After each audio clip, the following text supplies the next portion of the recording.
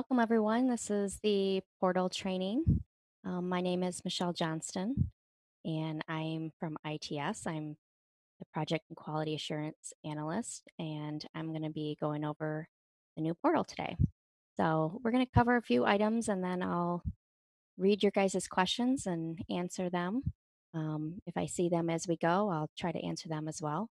If you have any questions or issues with the portal, please put that in a to help ticket and we'll get to that. And after the training, if you have any questions, you can always send those to help as well. So the new portal will be rolling out on Monday, July 6th. This is something that we've been working on for over a year, so we're pretty excited about that.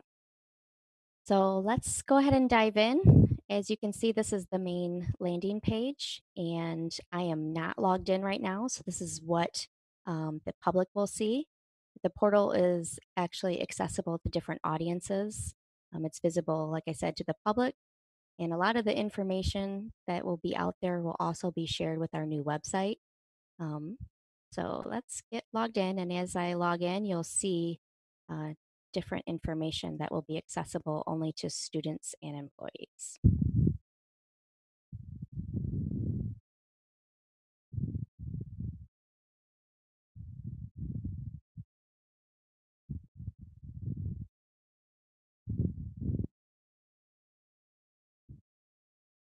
Okay. As you can see, you'll see a lot more information here. But let's just talk about this at the top right here. This is the important messages, and this is going to replace the pop-ups that are on the current portal, so there'll be no more pop-ups. And depending on the type of message, it can be actually dismissed, and you'll see an X in the corner here if you can dismiss it. I already dismissed this one, so this is what it would look like, and you can hide your dismissed, and then you can show them again as well if you accidentally clicked out of it and you want to be able to see that again. So this is where you can hide them and show them. And you have to have security to put those important messages in. So we'll walk through that later. Each of these boxes, I'm going to call them boxes for now. You'll see the different boxes. These are actually called widgets. And in each of these widgets, you'll see a gear. And when you click on those, there'll be different settings that you can set and you can customize that. And so when you come back into the portal, um, all of those settings actually stay. And then you'll see different things throughout the portal that will give you what we're calling breadcrumbs. So when you go into certain things, you can easily get back to the main landing page. So you can always go here. And if you always get into something, you can always click on the main um, Mott Community College here or here, and that will take you back to the main landing page. Let's go into the search. This is actually a pretty robust search, and I'm just going to put in enterprise. And once you get in here, a lot of people have asked about the directory and where that's at. Um, it's actually in the search now, and you can search all kinds of stuff. So you can search the news, events, the directory is in here now. So anybody under the enterprise will show up here. It will search the website. It will actually search your Google Drive. You do need to authorize access to the Google Drive. And I'm going to do that.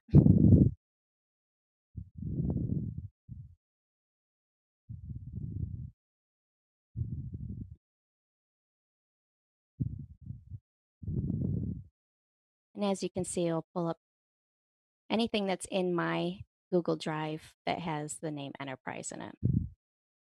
And then it'll pull up any departments with that name in there and anything that's in important links, which I'll show you that on the main landing page. But that actually uses OmniSearch. And you can toggle any of these off. So if you don't want to search the news or events, you just want to look in the directory, you can turn these off and on. And then if you want to turn them all back on, you just toggle them all back on.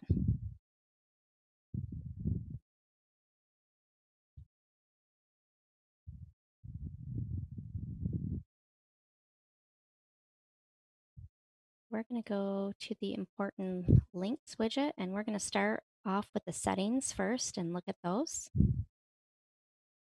And this is kind of like the search. You can toggle them on and off. And depending on your access, these might change. So I have access to this, some people don't. So just going to toggle that off for now. And here's where you add any of your favorite bookmarks. If you don't see something out there in the important links and you want to add it, you can add it here. I added call test because I use that a lot. So I just put that in here. You can put whatever you want in here and add it. So here's most of our main links here. As you can see, we took everything from the original portal and put it here. You'll see a frequently used that's new, and that will actually, over time, they'll start to populate of what you use most often. Here's your bookmark. As you can see, there's my bookmark. Employees, that is a tab that employees will see. And as if a student logged in or a faculty logged in, they'll also see a student tab or a faculty tab. But the rest of these are pretty much the same. And the My apps is the same as the all of our applications. And as you can see, I can see a lot of them. So sometimes I might want to use this important links at the top, and I might want to search for something that I use most often. So as you can see them here as you start typing. And to clear it, click on that.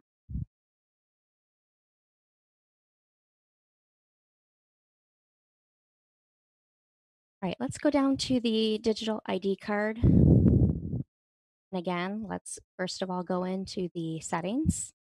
And this is something that we use the employee photo on the public website.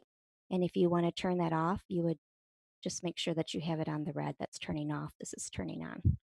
And you can see the explanation here.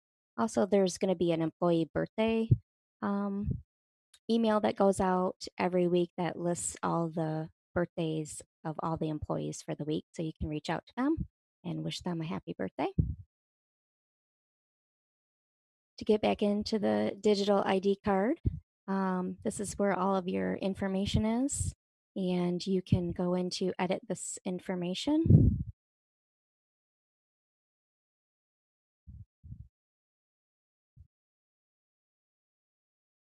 And what it will do is take you to the account manager page. And as an employee, you can change your information here, your address, your phone number, your emails, opt in and out of text messages. And this actually goes into DataTel. So just you want to make sure that you are careful. If you change your information in here, it is going to change it in DataTel.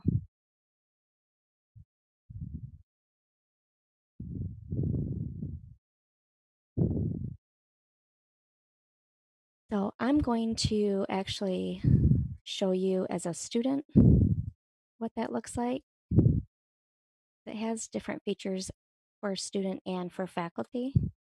And I have impersonation rights for because I work in IT and we do a lot of testing and stuff. So you as a faculty or employee will not be able to do what I'm doing right now. Um, so you're aware. So as a student, you can see that they can go into edit their information as well into the account manager page, and they can change their program of study. They can add emails. And as you can see, this person has not actually set up their emergency notifications. So they can take it to that link of account manager and actually put in their information to opt in for that. They can also see their class list. So this is what they're taking for summer. and they can drill down into getting more information, and it actually shows their grades, how many credits, etc. So this will be their final grades, not it does not show midterm grades. If I go into the settings, the only setting really in there is to show upcoming term. So now you'll see fall as well. And it shows them the location so they know where they're going. If you are faculty, it would show your classes, your current classes, and your future classes. And in your drill down, you'll see a little bit different. You'll see that it will take you out to Canvas, which the students, it takes them out to Canvas as well. And in the future, we're going to have something that takes you to roll call. And if you guys have any suggestions of what else you would like on this, feel free to email us or send us a to help ticket, and um, we're more than willing to make changes that make sense for you.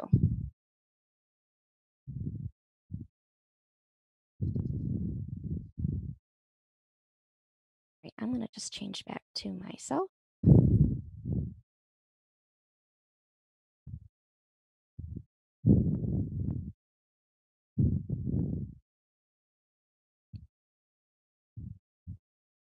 And we're going to go over to the widgets on the left, which is the events widget and the news widget. So we're going to go into the settings first. And this is just some different settings that you can filter how you want to see your events. You can add tags. So it's kind of like filtering by a subject. If you only, if you want to filter out your events and only want to see athletic events or some CTL events or um, student events, then you can tag those, filter out those by tags, and only see those particular events. There are some tags that are going to be out there that you're not going to be able to filter out. Those would be the president office and student services ones for now. I'm sure that list will grow, or if you feel that there needs to be some added to that, just let us know. Right now, I just have my events showing from today and forward 7 days. You can actually go up to 9 days, and you actually can go back 9 days. But then your list of events will get really big. You can hide your calendar, and you can only show detailed events, and I'll show you what that looks like. So right now, this is the calendar.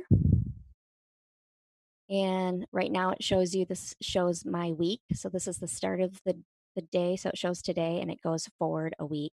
And the ones that are underlined shows that there's an event. So when you hover over there, it actually shows them. If you want to just click on it, it takes you to just that event. So right now it's just a single view, and you can click over and it does it. It shows it by day. And to reset it, you just hit reset.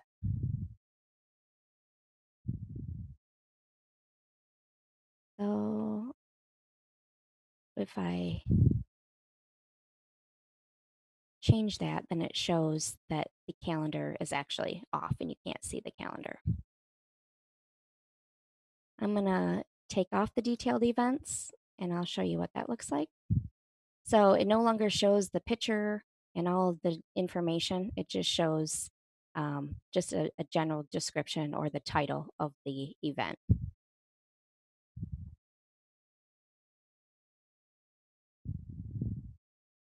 And I'm going to just reset my filters so you can see the difference.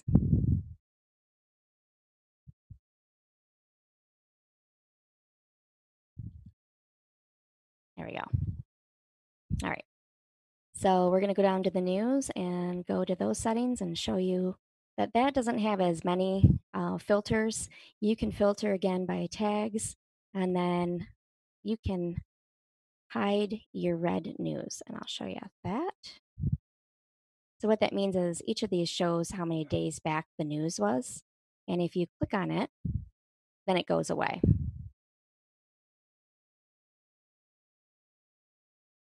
And I'll show you what that looks like. if you don't hide it, it just shows blank. But when you click on it, it just marks it as read, but it doesn't take it from your list.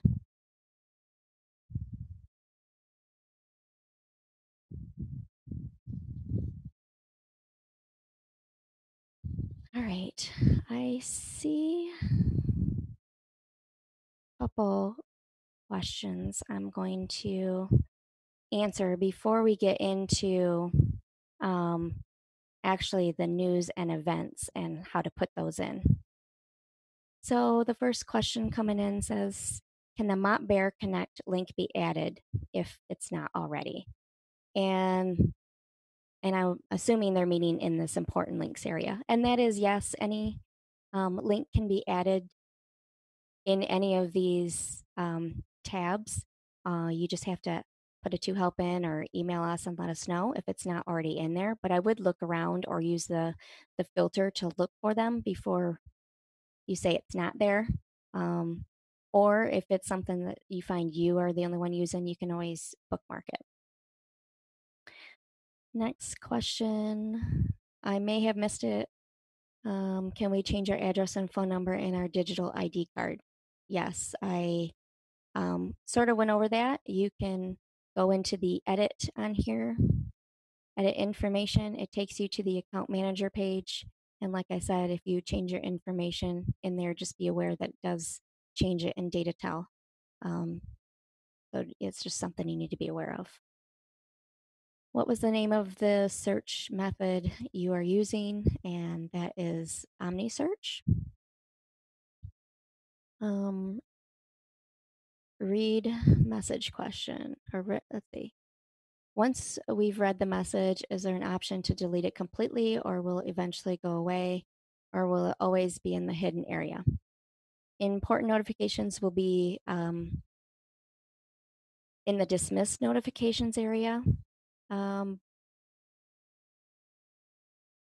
they'll be in here, but they do have an end date. So once that end date has passed, they will fall off. So if there's nothing out there or the end date has passed, then they'll just fall off. How do we switch to student view, for example?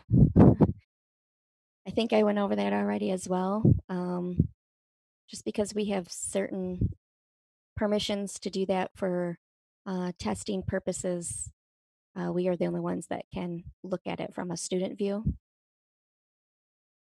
I noticed that under employees, you have faculty service request TMA.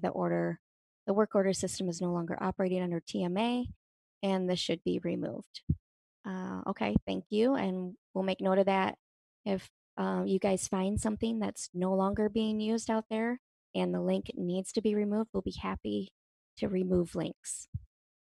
Just let us know, either to help or you can email one of us. Is EMS data populated in the calendar? No, not at this time. We would love to have the calendar be the central source of truth, but right now it's not. But we are encouraging those that manage a calendar to let us know, and we can feed that data into this calendar. You just have to put a to help ticket in, and we can work with you on that.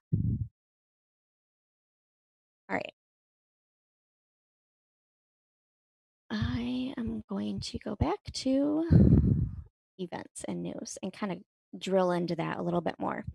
So as you can see, they're actually the events and news is an actual link, and it actually opens up an actual events page. So you can actually toggle between the two instead of going back out to the portal page.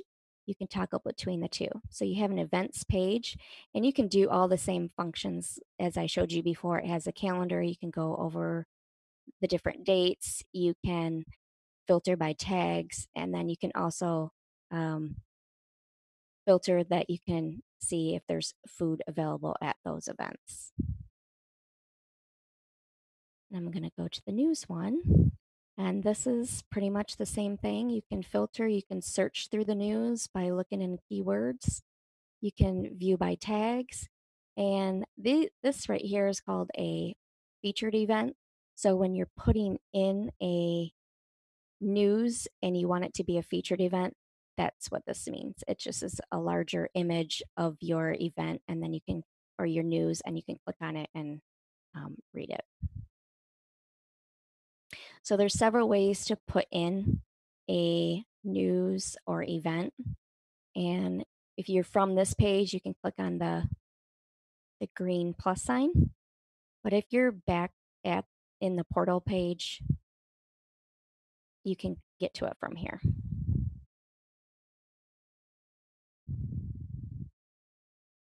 So I'm going to do a news one because it's a little bit less information to put in.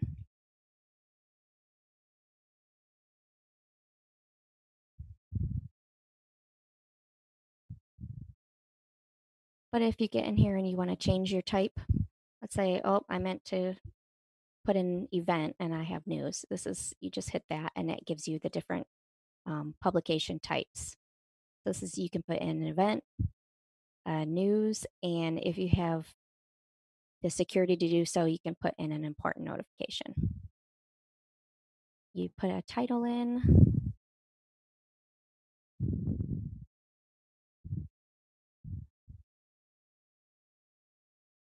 You have to put a tag. This is just the list of tags that we have right now. I'm sure they'll grow over time, or if you feel there needs to be one, you can just request one, and you can put in multiple tags as well. A published date is the date that you want it to display on the portal. So I'm going to put today's date. You have to pick an audience. Like I said, we have events that are public. So this would mean people can see it that are not logged in. You can have it just for students. You can have employees, or if you want student and employees, it would be internal. And here's where we have that featured event if you want that.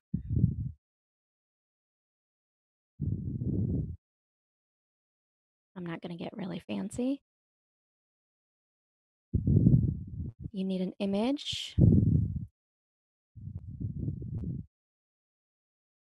And you can remove the image here. You can view it.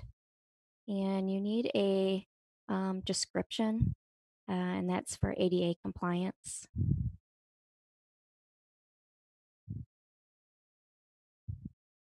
You can add an attachment if you want.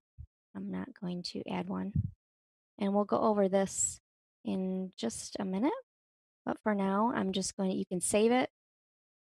If you want to save it and make changes to it later, you don't want it to necessarily be published. You just want to save it for, and then make changes, just hit save. If you're ready to submit it, you can submit it. You can preview it. You can clone it, and you'll see approve and deny just because that's if you manage the communications, you'll have that access, but most people won't. So everything does need to go through an approval process. And I'm going to hit approve. Now, after you submit something or save it, then you can also put in an info channel request for it as well. And it's just a simple, easy couple step process here. So you can actually fill that out. It's pretty easy. You just have to have a start and end date. And I believe this is set so you can't put anything in for 3 days. So it kind of already pushes that date out.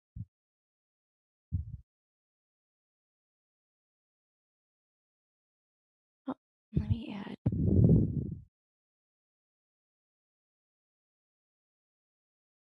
And that doesn't automatically go out to the info channel. It has to be approved. So it actually puts in a 2-help ticket, as you can see. And then our web team will get with you to work with you and make sure that everything is good before it actually gets published out there.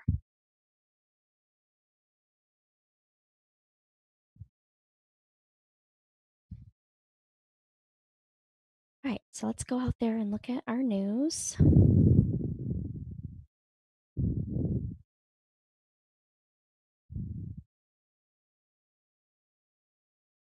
So here it is. And the last thing I want to show you is you can actually tie multiple news and events together. So if you created an event and you want to tie different news stories to it, so when someone's viewing your event, it shows different news articles with it as well. Or if you want to just tie different news um, events together or news publications together that are similar, you can do that as well. So I'm going to show you how to do that really quick. And I'm going to show it from the news page because it's a little bit easier.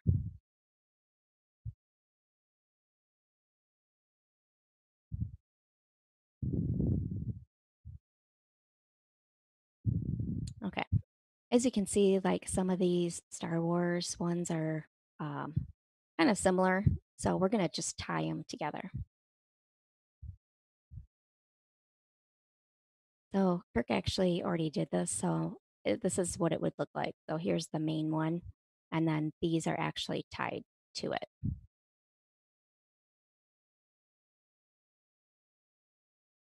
So we're going to edit this one.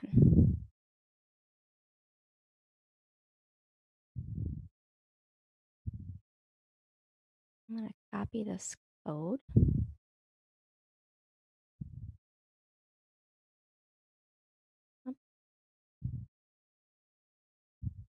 And then you have to save it and then copy it.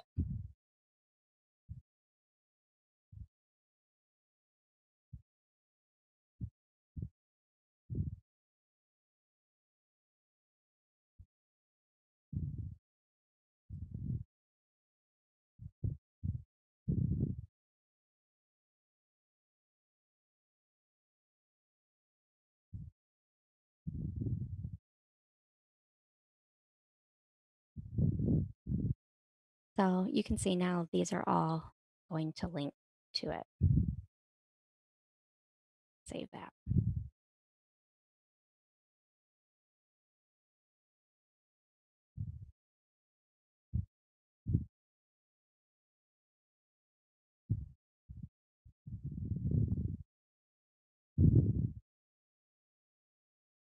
So as you can see now it has a bunch of related news.